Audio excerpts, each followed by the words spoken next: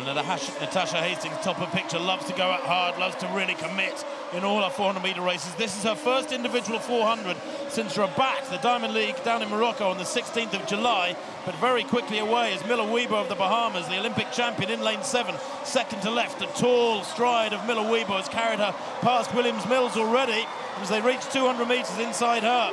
Salwad El-Naiza in 6th, the blonde locks, 4th from left, moving really well and probably going quicker than Miller-Uibo at the moment. These two out in front by some margin.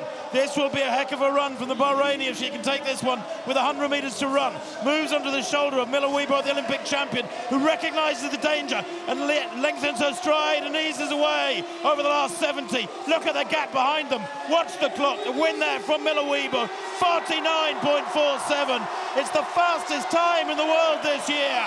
And the challenge came from tiny Salwa El-Naiza, dwarfed by the long legs of Shaunae Miller-Uibo.